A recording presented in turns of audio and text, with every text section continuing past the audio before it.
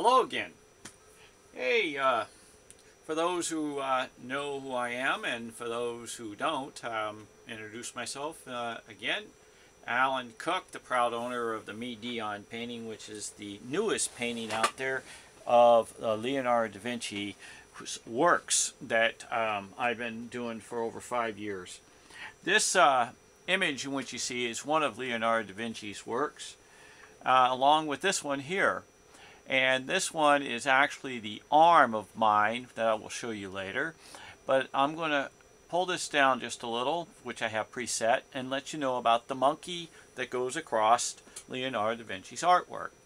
This looks like a monkey face with the ear, and it's also many other things, but that's the main primary thing that we recognize is easier for what Leonardo da Vinci does. And I call this the Statue of Liberty because this is actually has the little lines which runs around the face and which goes to the body, and it has wings. Right now it's pixelized pretty heavy, so I will shrink it down when after I do my little demo for you to see. Now when I go to pull this down, I want to kind of give you a little general what's coming here, is that you're going to find that it is in the works of one of his works that runs across here. You're also going to find out that in his works, you're going to see the monkey that goes from here and goes across, lays on his shoulder, lines up in here with his glasses, also designs around here and goes off the screen. This is only one area of it. There's many others, but this is the only setup in which I have. Let me start it at the beginning, as you see where the monkey so happens to be, and you're going to see him match a little into this area here that just flows perfectly with his glasses. Now I'm going to hold it there for you to see, and then I'm going to pull it down and you can see the outline with his glasses. Now his glasses are here and here, even though there's an eye here and eye here with lips, because it's also showing the woman in it, okay, because it's man and woman, okay, it's a bi now, or it's a stylist. And then when you run this across, as you see, you'll see the shadows. Now I'll hold it here. The shadow is within. It also turns into his face with a cool looking haircut. Now when you end up in that area and you float right to the back of his neck area, right here, you'll see the eye in the eye and how the chin and the nose, whoops, matches within here. Now if I hold it right there and I pull it back down, you can see the eye and the eye and the nose. You go across again, even further, and it's kind of hard to slide sideways, so you got to forgive me. You'll see that when he reaches the other side, here's the eye and the nose, but you'll see the curvature running through here. So when I hold it here, here he is. You pull it on down, you see how he fits. See, he's got the same hockey stick look.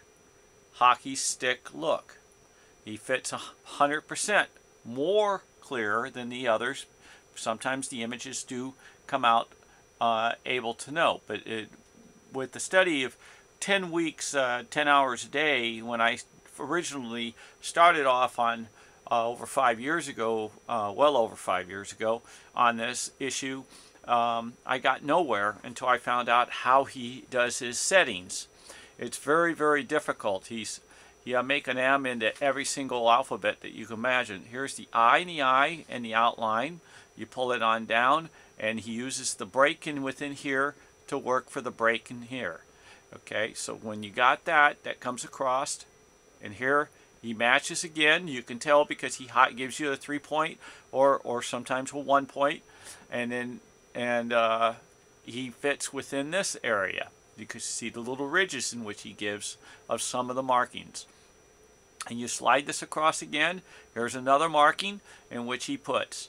That's where the monkey is. Some of these little things in which are out here are marking into this.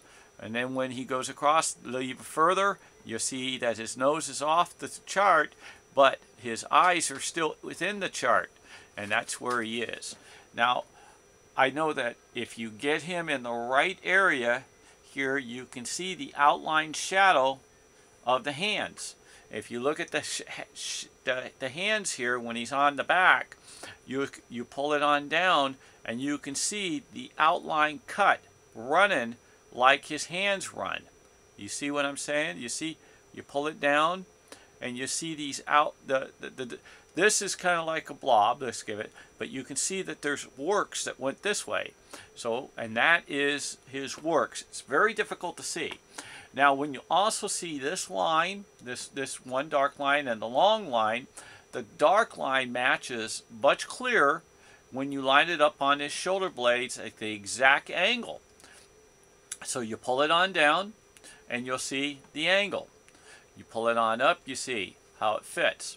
But here comes something that you'll need to see when you go the image like this. If you can really see the shadow of the background that you don't see here, this is a face. You see that face? So when you put the face, is that it's either himself or his lover is in the background that he's seeing, that he puts throughout the whole painting. You can see him in the background. What he does is imagine transparencies of many transparencies. So let's say you had 100 transparencies of a puzzle, and each one was a puzzle piece of each transparency that fit in a certain dot. So when you lay down the first one, you got the certain green, but sometimes he would end up with a invisible type ink in which you wouldn't see unless you penetrated through the other. And he keeps overlaying these things. Or he would lay the main one down that isn't transparent, and then the upper ones are transparent enough to where it will add or show up more with the other one over the top to give it its little markings. And we're not talking about one image. We're talking thousands of images. These little micro dots, which in the TV business or the display business of our electronics, pixels, and his items are smaller than pixels that turn into the portrait of the Mona Lisa. So I know this is kind of quick and hard for those. My father was a television repairman, and so I'm pretty up on some of the things, but technology has changed. When you get into actual film and you get into digital and you get into projection, things change again. And you got to remember that anytime you take a photo and you go over to one store like Costco, or you go to Walmart, you go to Kmart, or you even use your own, whatever copy machine you go to use, it's got a different program inside to spit out a different color. So each program of one of these images is ran through with me regarding trying to get certain images out. So I'm going to pull this down and I'm going to show you one of my next YouTubes coming up of the same similar effect on one of these that's going to be under a different type of look to see what other images, and it's going to be of this one, this particular one right here, which is going to be this guy, okay, instead of, and he's really yellow, and instead of this guy. Okay, so we're going to play some kind of games to see what's in there. And this particular one, which I just pulled up, is actually an X-ray of what's underneath the Mona Lisa, which also my painting is in, and I've shown that on some of the other YouTubes. So I want to say, hey, God bless the whole world, the universe, the heavens. Thank you for giving me a thumbs up. I'm looking for getting a GoFundMe page going, and I'm also got a bunch of Camaros for sale. So send me a comment or an email or something, or some kind of contact, or how to do the program. I'm not really hot on understanding YouTube. YouTube is a very great company. Problem is there's just something I'm missing. I put that is trying to get it out there. This is all history, fact, art, beauty, teaching, and anything else you can think of. It's actually turned me more stronger and more religious in the sense of that a human being himself can do such great things that was of God's great giving. Again, God bless the whole world, the universe, and the heavens, and you have a beautiful night. And we're here waiting for the fires to blow over. We're in Roanoke Park, so